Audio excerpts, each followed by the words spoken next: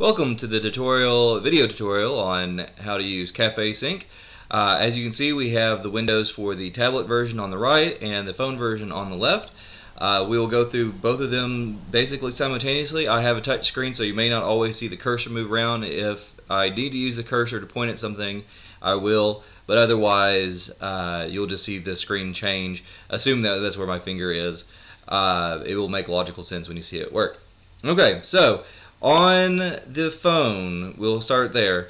You will see, again, this interface on the left where your cards are set up horizontally. You can scroll up and down the list, as you see, going through each of the cards. This is in passerby mode. We'll go through that first. So passerby is anyone that you have tagged when you have gone into a location, connected to their Wi-Fi, opened up the application. CafeSync does not have a background service currently. We think that the background services, one, they drain your battery, and two, for the most part, we want you to at least feel somewhat connected to the device, and the service is more of a design thing than a limitation of the software. If you know what you're doing, then you are less likely to do something you don't want to do. This is really beneficial for those who want to go into locations but don't necessarily want to leave their card, or would rather their card be left at another location earlier in their day. Say you went to some really happening coffee shop, or you're like at a conference. Would be a good example. You're at a conference and you have left your card on the conference's Wi-Fi, and then you go out to eat lunch. Well, you're not necessarily going to want to lose the people that you could be gathering at the conference by connecting to the Wi-Fi and it automatically switching you over to this little coffee shop that maybe have 10, 12 people in it. Then again, you'll probably be going back to the conference, so you might want that. But it's really, once you have left a place and connected to another Wi-Fi, your card disappears from that location and reappears, or of course we're using these figuratively, in the next location. Okay, so enough about that. So passerby. Next we have region. If you hit the little button up there on the top, you go to region. Region works similar to passersby, but it's everybody in the same general location that you are at. So think of it as relatively maybe 10 miles worth of radius, maybe a little bit more, maybe a little bit less. It just depends on where you are connected to where it will decide is your region. And then on to global, and global may or may not stick around. Global is great for right now when there's very few users. It shows every user for all around the world, all around your country, all around. I mean, there we have people in Spain, we have people in Australia, we have people in just all over Italy, I believe. And these people can all connect, and they can actually find each other through the global section. Now this will most likely change to maybe regional, or we'll set it so it breaks it down to country, so you can have like USA or your country of choice, Australia, Italy, Spain, those places that I talked about before. Okay, so anyway, you can switch through those. It's kind of a nice way to kind of see, especially if while we're still in the beta testing stage and in the early stages where there's just not that many users, or you live out in the middle of nowhere, global is a great way to find people that are also using the software. Then you might be able to connect with them, or start following them, or at least save their card. It's just another way of discovery. All right. So back to passersby, because that's the most important part, in my personal opinion. Okay, as you can see, there are several cards already in here. These are mostly test cards of mine, which makes sense because they are connected to the Wi-Fi that I'm connected to. If you click on, let's say, let's just do a general. Let's do the vague entertainment one. So of course that's my card for my company. On the phone version, you see this little arrow, I'm just going to call it a tab, come up from the bottom. Just clicking on it will bring up, or tapping it with your finger of course, will bring up basically the same thing you see on the right of the tablet version, which logically you can call them if you hit the call button, text them if you hit the text button, and email them if you hit the email button. These are real people. They may not be directly companies, so use your better judgment when you decide to email or text them. I do have my phone number showing up in the interface and my email address if you guys want to get in contact with me. I may or may not take your call, but I'll definitely answer your emails. And we'll go on to talk about security stuff later on. You also see that there's a number. If you look out here on the desktop tablet version, you actually have a number down here. That's the card number in the database. So that number, of course, we hope will get into the hundreds of thousands. But it's a good way of knowing where you are. Okay, so also, since this one's already in the since the phone version's already in this screen, I'll just show you on this one because they're the same. You have Plus, which will add it to your saved cards. You have a refresh button, which forces a refresh from the server, so that way you get the newest information about the card. If my phone number changes or some of the sites that I have connected to the account change, then that does that, and of course that deletes it. In Passersby, there is a 72-hour deletion clock. After 72 hours, if you have not saved the card, it disappears. It just disappears on you. If it's in saved, of course, it doesn't disappear. Global and region also have that 72-hour clock ticking on all the cards. If a person walks by you again between that time and its 72-hour delay, then the card comes back, so it never actually deletes. If you delete a card and then you walk by that person again, the card comes back because these are actually considered temporary. If you have that card saved, then it does not come back because it is in the saved area and why you have two cards. It does, however, force a refresh on the saved card, so that way you always have the newest information. Which is actually one of the biggest benefits of using CafeSync over just getting a standard business card or a standard poster or flyer, is that it is as live as you want it to be. Websites, information, text, all that kind of stuff is all relatively live. Okay.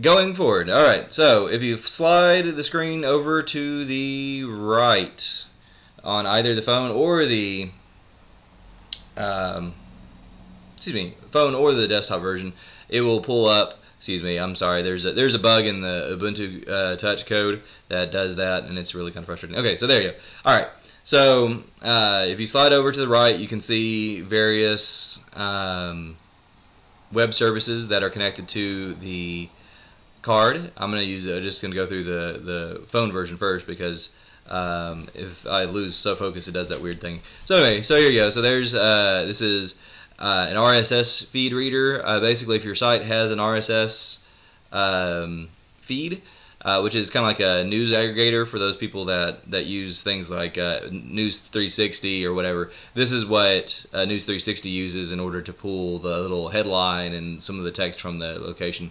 It does basically the same thing. It shows the latest news from my website. Facebook unfortunately broke something. They changed something on their security settings, and now the Facebook plugin doesn't work. Sorry about that. I'm working on it. What it can do, but what it will do is it'll show the last comment you made. If it's just a person, it will show you some little information about the person, their name, where they're from, whether they work, that kind of stuff. If it's a business or like a local band or something like that, it shows a little bit more information, lets you connect to like their events or see their photos, find out more about them. Okay, so this is the Twitter one. Of course, shows the most recent tweet. You can hit one of the bottom buttons here. Let's do tweets and replies. There's some there are some rendering issues that I have on here that you don't actually get on the phone, mainly due to it senses that it's on a desktop, so it wants to do desktop, stretch it for the desktop. But anyway, as you can see, you can go through and find out about the person by hitting the little buttons. All right. And the Ubuntu Touch version, it opens up in its internal web viewer. I find it to be just as capable as the external one. In iOS and Android, it actually opens up in a browser window. It's important to know that because you can jump back and forth between the program a little bit easier, but because it doesn't integrate directly with CafeSync, there are some things you can't do, and we'll show you what I mean later on. Okay. Here's the LinkedIn plugin. Again, it shows these are actually my posts that I have published. You can scroll through them, and clicking on them will actually take you to the actual post. Here down at the bottom, and you have the LinkedIn icon, my name, the number of connections that I have. If you click on anywhere on that top bottom bar, hopefully on the name would be the most logical place, it actually pulls up the information about the person. So what my current job titles are, my education, so on and so forth. You can see it. Basically everything that you need to know about that person in a glance. And that's one of the major benefits of CafeSync. One of the major goals of CafeSync is to have everything at a glance. So that way you can advertise everything you want to advertise based on the sites that you have set up, and leave out all the rest. And it also makes it look a little bit more posterized, a little bit more snazzy as best as we possibly can. And then this is DeviantArt. I don't really have much of a DeviantArt page, but I do have some artwork that I threw on there just for the sake of this video and other such things. DeviantArt's great. If you don't know about it, it's a site for artists that allow you to buy prints from them, and the artists get a kickback. Anyway, yeah, so there's DeviantArt. Again, you can click on it, and it pulls up the image that you see on the screen. All right, so and that's just those are several of the plugins.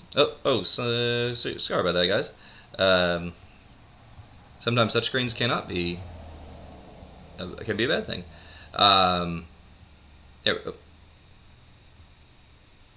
That one too. Okay. All right. So yeah. So there's what it basically does. You can go through, and that's basically what all of them do. I can show you all the plugins. Here's Etsy.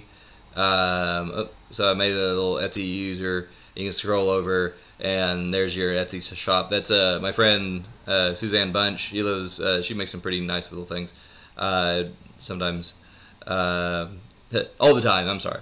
Anyway, so we have various plugins. The plugins reformat the card to make them. They kind of posterize them to make them so they're a little bit more accessible to everybody to kind of look at them, whatever.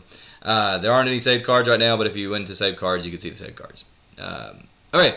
So we'll flip over to this one now, the desktop app. If you scroll over, again, it's pretty much the same thing as before. Some sites get a little bit more better treatment. None of these seem to have a desktop mode. The YouTube one does, but apparently I don't have YouTube on here. For the sake of it being a different resolution on the screen, we're going to change the way that some of the applications work, like or the plugins work. So like this one here, the LinkedIn one, will give you a little bit more information on the screen. Etsy might actually be a better. Yeah, there we go. There's your Etsy page. So as you see, it reorganizes it in order to fit the screen a little bit better. Okay. So that's that. On to search. So yeah, everything on this program can be searched. We're going to go to global because that gives us the best demo. If you click the little search button over there in the corner, of course it's the usual button that represents search, and you type in something like well, let's do Hidden in the Cox. Hidden in the Cox. Okay, there you go. So there's Hidden in the Cox card. There's information. Oh, okay. So something I meant to mention earlier. If you set the I can actually show you that real quick. Give me just a second, guys. We'll do it over here on this one. If you hit the menu on which is the button over here in the right-hand corner, or excuse me, left-hand corner, you'll get cards, which is the cards you show, and then you have your two cards. Everybody gets two cards that they'll set up, and we'll show you the setup here in a second. Here's the setup button. If you go to, say, Ben Flanagan here, you can see that I have, it looks very similar to the other screen, but you don't have, you don't call yourself, you don't email yourself or text yourself, but it does give you actions like you can turn off sharing, which is this button here. You can turn on using your alias if you have it set up, and I'll show you that in a bit. And then this last one here is contact information. That'd be your email address and phone number. If you have this crossed out, your email address and phone number become asterisks. The phone number is not sent to the person's other device, nor is the email, so they can't just hack around and get the email address and phone number, and so that way you're always anonymous. Same thing with your alias. If you have it set to send your alias, it sends your alias. If you have it set to send your name, it sends your name, not the other thing. But it is based on the card number, the one I showed you earlier, this one right here. If you change that, if you change your settings, you turn off sharing, turn on sharing, whatever, everybody that had your card before will get your number the next time it refreshes. So just a word of warning for those people out there that are trying to keep themselves anonymous. All right. Oh, and you can also check to see. Here, I'll pull up that again. I actually don't know if I have any sites connected to him. No, I don't. You can actually pull this over to the right, just like you could any of the other cards, so you can preview what your card is going to look like to other people. All right, and of course, then it goofs up. All right, so we'll go back over here. There. Oh no, there it goes. It fixed itself. Good for it. All right. So. Along with the search, if you click on the menu button over here in the left-hand corner and you have it in search, it actually changes the search to the categories as opposed to the standard menu items, because the search is open. It's a contextual menu. The context now is, of course, searching. So if you go to, let's do government. Where's government? Government. Well, I'm sorry, I'm going to use my thing there. There's government, and so there you go, shows up the two government entities that have cards on the system right now. You go to art, there are two artsy people, and then here's Megan. We'll get off of her page, but so as you can see, as this all moves around, that's what I mean by the rendering being really nice on Ubuntu. This actually renders her sites the way that you would expect them to, and though you cannot interact with them directly, you can click on it and then it'll go into the view that you can actually interact with. Alright, so that's art. We'll go back to all cards, and there's all cards again. And again, you can also do, it searches by title, by description. Actually, description is not the entire description, it's just anything that has hashtags. So hashtags in the description or the about area, the title, and then user, of course, and company.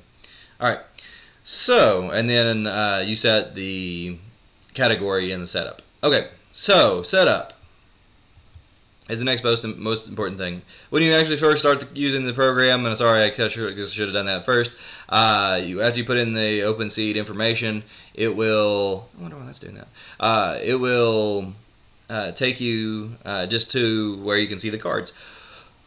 It's designed this way so that way people can kind of get a feel for what the program does before they actually commit to making a card.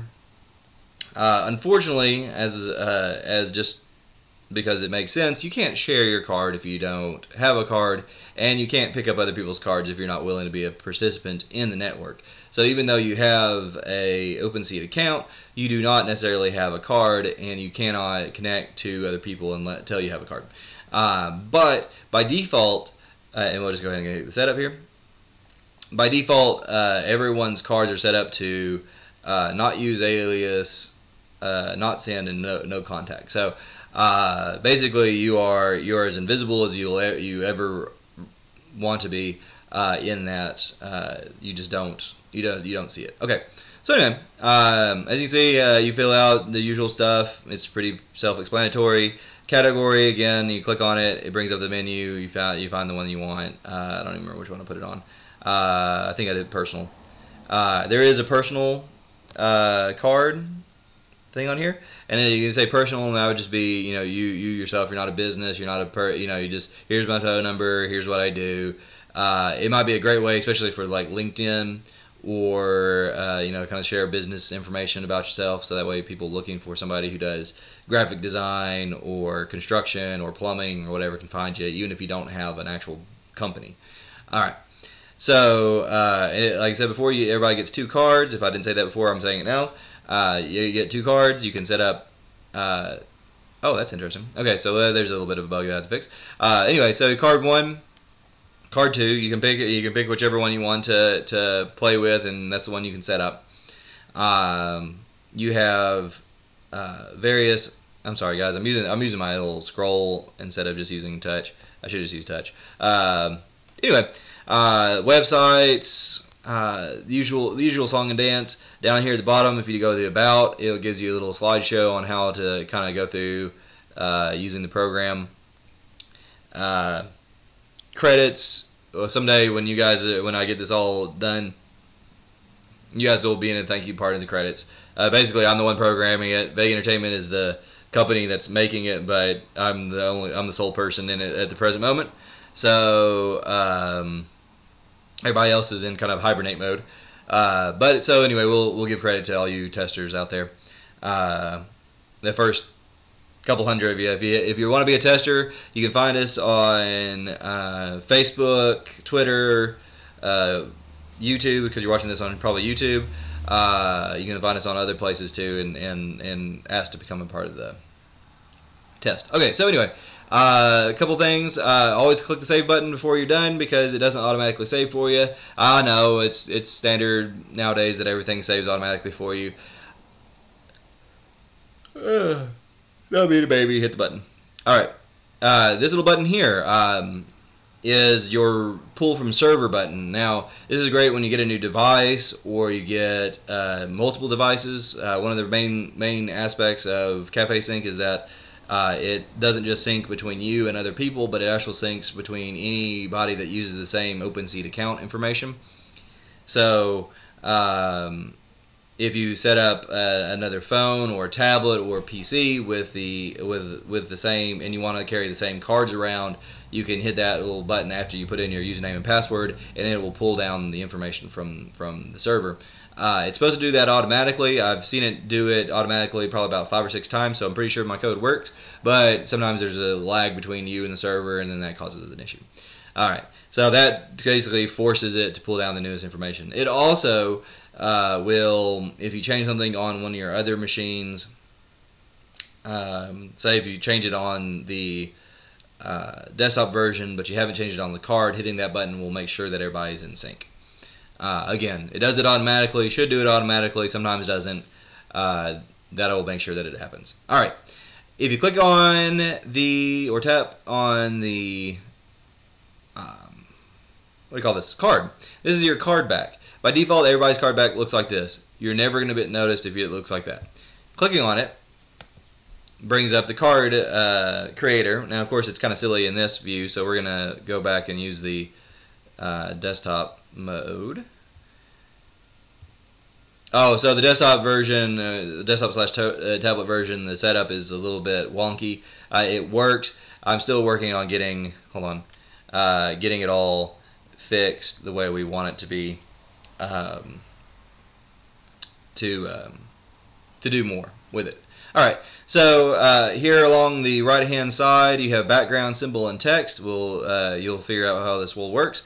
Left and right, if you hit the left button, it will go up the number of backgrounds. We actually only have 2. We have basically nothing, and then the lines.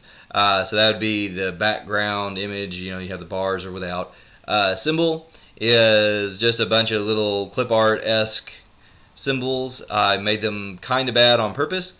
1, I'm not an artist, but 2, I want you guys to think about what your card should look like given your business or your or what have you.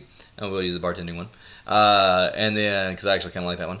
And then text is whatever your name is. So like there you go, there's my card. All right. Well, actually, hold on. That looks kind of goofy.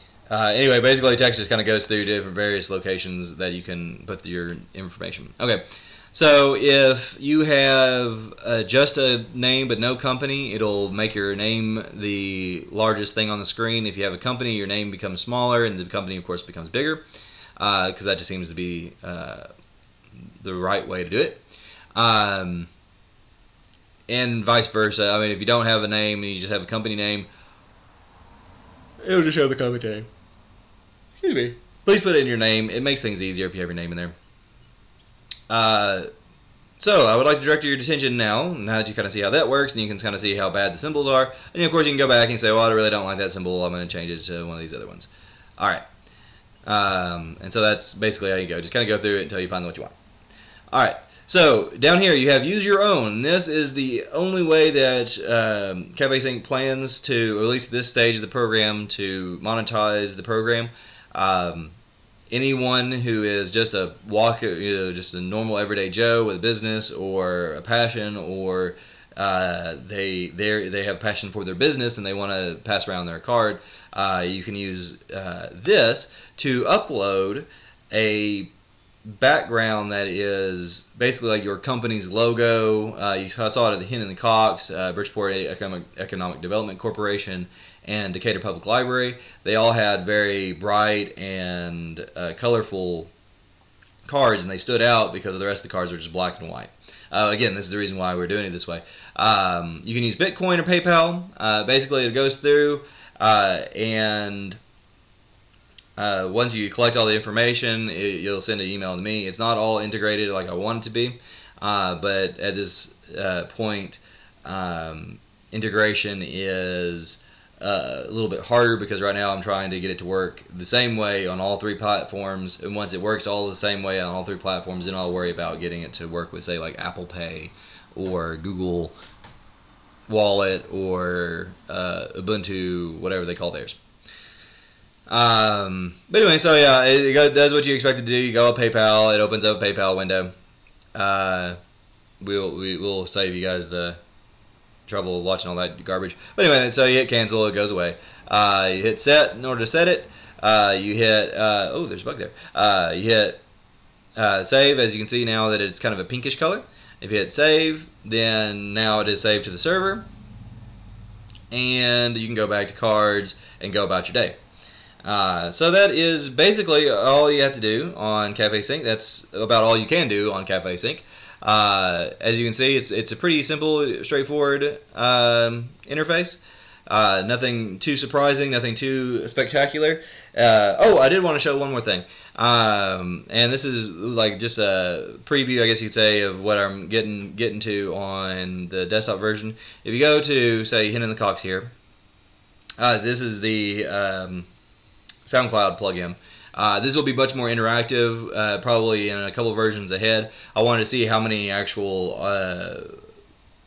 musicians actually start using the program before I go to the trouble of making sure that you can actually play the music in the actual video, or actually in the application.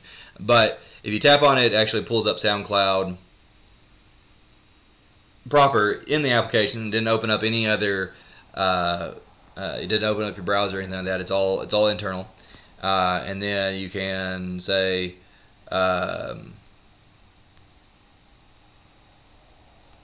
play the music.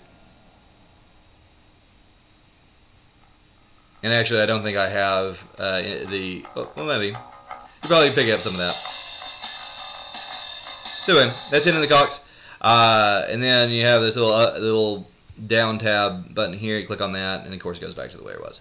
Again, Hen and the Cox does a much better job of showing off how this all works because they're a rock band, and they can, I don't know, they have a better aesthetic, whatever the word I'm looking for is. Anyway, so there's, and they're Bridgeport Economic Development Corporation. So you can kind of see, especially in the tablet version or the desktop version, how this could actually even replace, in some ways, your general use web browser, because you're kind of seeing the websites on here. So it's like, well, I don't have to go and deal with searching for the thing after picking up their card. Here's their card, here's their website. You can look at it if you're interested in dealing with or talking to these people or getting in contact with them. You have the information here to do that.